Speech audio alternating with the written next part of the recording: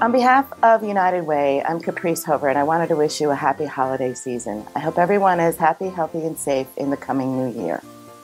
I'm Shannon Clough, the Community Impact Coordinator of the United Way of Rutland County. Happy holidays to you all.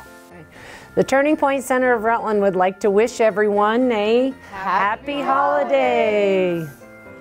This is Tom Healey of the Rutland Herald wishing you and yours happy holidays, and may 2018 be your best year ever.